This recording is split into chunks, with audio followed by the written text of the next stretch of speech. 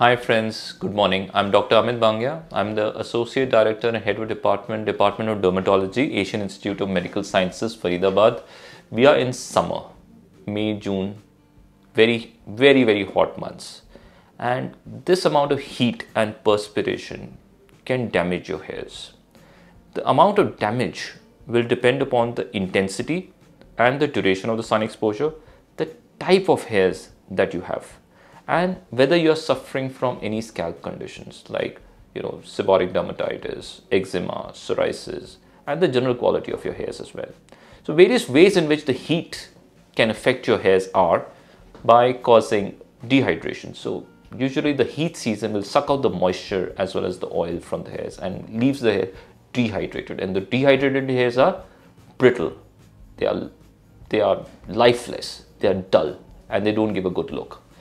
It can lead to a lot of frizziness, especially if you have already wavy or curly hairs. So there'll be a lot of frizziness, and frizzy hairs again don't look good.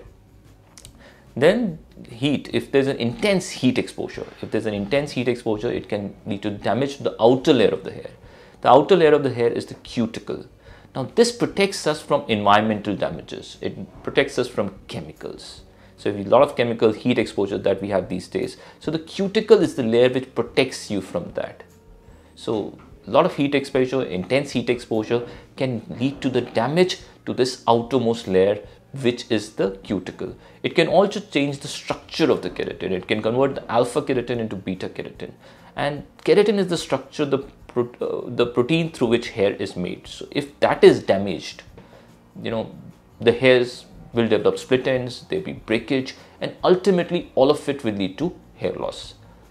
Lastly, if you have highlighted hairs, if you have colored hairs, if you have used dye in your hairs, so the heat can alter the molecules of this color and make it fade away. So if you have color, if you have highlighted and dye hair, it will fade. Why? Because the molecules are damaged by the heat. So how do you prevent this? There's a damage that I mentioned. How do you prevent this now? See, first of all, cut down your sun exposure as much as possible. That's common sense. Second is use products which have UV protection in them. See, UV protection is not only for skin. The UV protection creams are not only for skin. They come for the hairs as well. So use those protective things. Use this chemical protection to protect you from damages from the sunlight and the heat. Next is mechanical protection. Use a cap, use a bandana, use a scarf when you're going out. So that's a mechanical protection. It will protect you from the heat wave and the sunlight. So cover as much as possible. Then avoid chemicals and heat treatments as much as possible. There's already heat damage. You further accentuate the damage by using those chemicals and heat. That should be discouraged as much as possible. So no straightening during this season. Then there's a general rule of thumb. Healthy hair and healthy skin are less prone to damages. So keep your hair healthy. How do you keep it? Well, try to drink a lot of water, minimum 8 glasses, so the hairs never look dehydrated.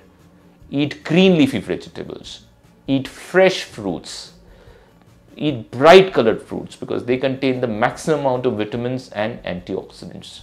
Use a gentle shampoo. Use a hair conditioner once a week. You can use a leave-on conditioner as well. Avoid heavy oils during the summer.